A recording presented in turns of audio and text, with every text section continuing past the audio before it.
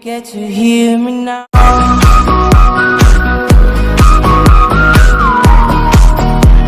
If you get to hear me now.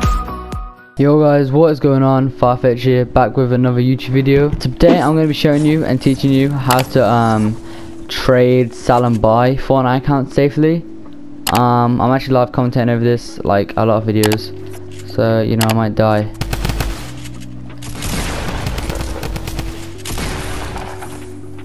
But today I'm going to teach you guys how to basically trade, sell, buy Fortnite accounts for like just safely really. It's pretty straightforward. I'll just be telling you a few things you can do, a few places you can go, a few I might link a few trusted sellers, etc., and a few ways you can know if you're getting a legit sale and you're not gonna get scammed. Okay, does this guy know I'm here?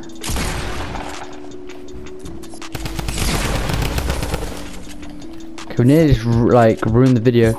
But the first step to buying and selling accounts is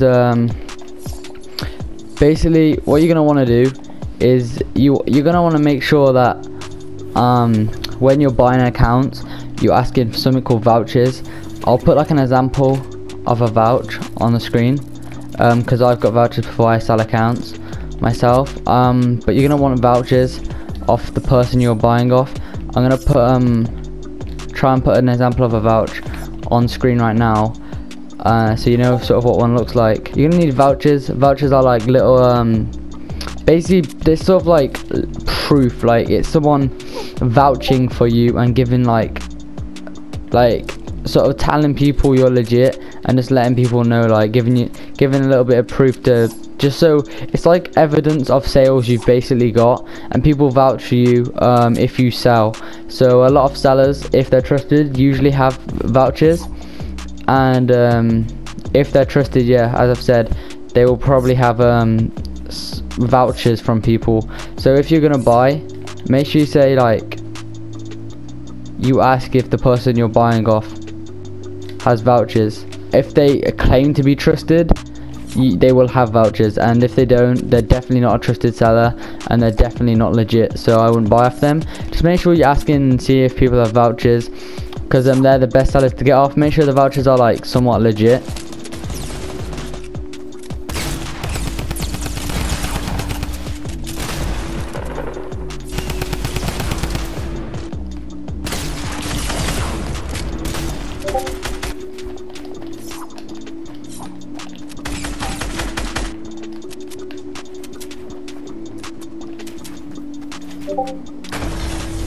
Okay, finally we copped a dub in a video.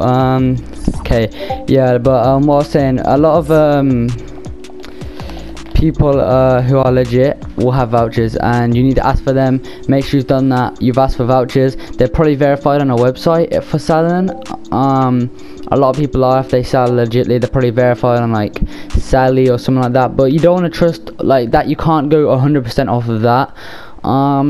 If you're buying, make sure just make sure they're legit. You can literally, a lot of places have trusted sellers, and just make sure you're buying off the right people. It's just that simple. It's sort of, if you're new to it, I don't know, start small. Don't be paying massive prices.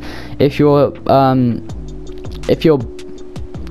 buying, try and buy on goods and service. If they don't mention anything about paying on friends and family, if I was you, I'd just pay a goods and service, because yeah, because on goods and service you can get a charge back. So if you're getting scammed, you can charge back the money throughout PayPal or make a call or whatever, and most likely be in favor of getting your money back as soon as it's a goods and service. And you can just say your service you paid for was not provided, and you'll probably get your money back. So make sure you try and pay through that, but don't, if it's like the sellers trying to make you pay for friends and family, just sort of do it. It's usually sellers priority, but depending on how much vouch etc they have, just do on just try and get us brought on goods and service, but don't mention anything about that. But whenever I buy accounts, I do that on goods and service, just in case for example I got scammed, I could then charge back. but don't be charging back if you actually get their account, because that's what ruins people like sellers. That's why a lot of sellers do try and get you to pay on friends and family, because I mean, even the sellers can get scammed by the people who are buying their account, because they might send the money and then charge back, and then the seller ends up losing out. So I don't know, it's sort of buyer's priority, but you can pay goods and service to avoid getting scammed, or not even avoid getting scammed, but to avoid losing out when you get scammed, because then you can charge back and get your money back, and then that's how it would work. With trading, I wouldn't recommend trading. Like, personally, trading's a no-go for me anyway. Trading, it's too risky. It's like way too risky. If you trade, make sure you're probably going first, getting the account, and if you're legit, don't be the scammer in trading. Like, you're probably watching this video trying not to get scammed. So if you're trading, just, it's hard to, I don't know how to put it, but if you're trading,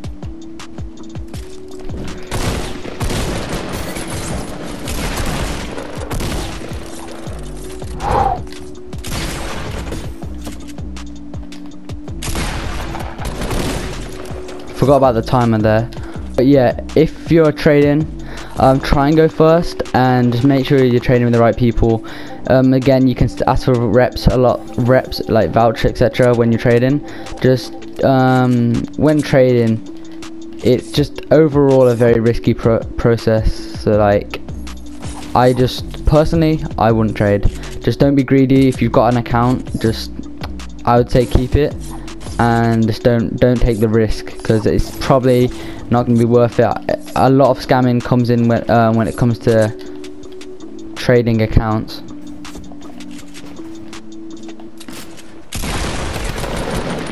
Yeah, trading, it's down to you, but I wouldn't take the risk. That's my little tip with trading, so there's not much more I can tell you on that. Selling and buying, basically you just need to make sure you're basically finding the right people to buy. Find the right people, ask for vouchers, rep. Make sure you're buying off trusted and verified sellers who are actually trusted and verified. You can probably find some good servers, but usually people with who are very big in the community, or have like maybe a good following on Twitter. Maybe not even that. Maybe just have a good following on YouTube, or someone who has a lot of reputation and probably will not risk losing that, are usually trusted. Like, for example, if someone's a server owner and they might sell accounts, and they're probably quite trusted, as soon as if they were to scam, they'd probably lose all their rep. For example, me, I have a YouTube channel, I own Discord server with over like 450 people in. If I was to scam, I'd lose all that. I just wouldn't be able to sell anymore. I'd lose all the rep I had. So it's just one of them, really.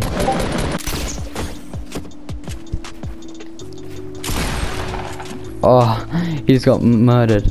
Make sure you're probably finding people who are trusted, and it's your best bet with anything to do with selling or trading. Just find people that are trusted. It sounds easier than it probably is, and you're probably not going to trust a lot of people. So if whenever I buy, I usually crack accounts myself, but whenever I buy, I usually buy and resell sometimes. So whenever I do that, I usually try and buy off, I try and buy small, find someone I know. I've got people who are trusted I know now, but try and find people like I know are trusted, and if they're trusted, then I'll continuously buy off them. So it's like, you need to find someone, and probably I would say stick with them. It's like, it's the best thing to do, because if you find someone who are actually trusted, just stick with them. It's like, you don't want to keep switching around. If you think they're good and they're trusted, and yeah, okay, I am murking some kids, but if you find someone who's trusted, you think they're good, and that you can trust them for like a period of time, they're providing cheap and good accounts, I would say stick with them. You don't want to be switching around too much on people you buy off, and just make sure they're trusted. It's that simple. Ask for vouchers. Don't trade. That's my tip. You can trade, but similar process. It's all the same, really. You got to make sure they're trusted, and just make sure they've got rep, vouchers, etc. because it's way too easy to get scammed, and getting scammed is the worst thing that can happen to you. So like it's just so bad. Like I don't know how, personally I don't know how people can scam. I don't know how people can, it's like such a horrible thing to do. I don't know how people can scam and just think any good of it, but like it's stealing, like scamming, stealing money. So if you're paying big amounts, I don't know, like you might want to go first. Make sure you're sending goods and service. Anything over like 50 definitely sends goods and service. If you even if they're legit, like I would just it's a big amount to lose, and if you can't charge that back and then some reason they somehow turn to be a scammer, just that's how it's gonna be. You're gonna be quite pretty lost. Also, if you're getting non-file access accounts, that's perfectly fine. The accounts I sell are non-file access, but make sure that even if they're non-file access, just make sure they're usually mine are, but make sure they're unverified and inactive, because then that means you can go on them without any problem, but you can't link them. But if they're unverified, you can also always add your own like 2FA, like two-factor authentication. It's like basically a phone verification, and if that's already added onto the account, even if it's a full access, it can maybe affect that account. So make sure non-full accesses are always unverified, and you'll get an inactive account, because if they're verified, there's like no use to them. But there's methods to get full access anyway on non-file access accounts, which is like NFA, but there's methods to get file access anyway. Like on my YouTube channel, I've done a whole video on how to change your Epic email and pass, and changing your Epic email and pass is the full access, because the full access is like email access. That's what full access is.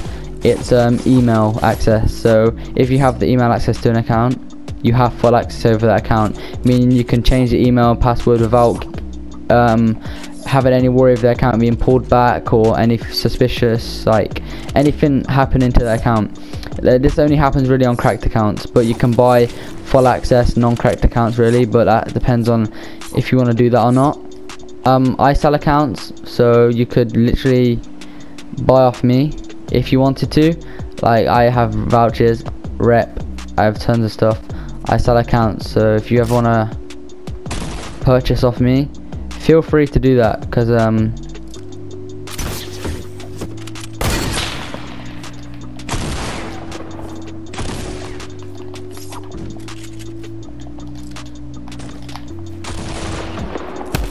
okay, never mind. But yeah guys, if you want to purchase off me, be sure to do that. I'm gonna throw in a few trusted sellers and their discords in the description. That's about it. So if you ever want to buy, just make sure you get someone trusted, ask for vouchers, ask for all the basics. It's pretty straightforward. If this video was long, I'm sorry, but hopefully it cleaned some stuff up if you don't want to get scammed. But also my Discord server, you will not get scammed in there. I can guarantee you that. I have trusted verified sellers, verified shops for sellers in there. Like we have a middleman service. Again, I forgot to mention that you might want a middleman. Middleman would help prevent you getting scammed. It's like someone who does the middle process of things, and they're like the middleman in the transaction of selling or trading, and they ensure you get the account gets to you safely, and you get their account once you've sent the money. It's pretty straightforward. We have them in the Discord server as well. So if you want a middleman trusted, you can go into my Discord server and we provide that too.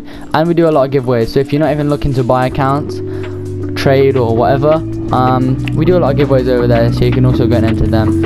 But anyway guys, hope you enjoyed this video, and yeah.